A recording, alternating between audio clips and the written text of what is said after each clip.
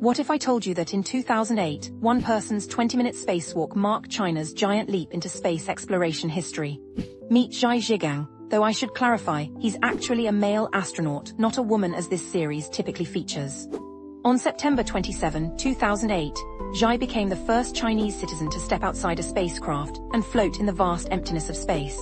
During the Shenzhou 7 mission, he emerged from the orbital module 343 kilometers above Earth, waving a small Chinese flag as millions watched in awe back home. This wasn't just a personal triumph, it was a national milestone. China became only the third country, after Russia and the United States, to independently conduct a spacewalk.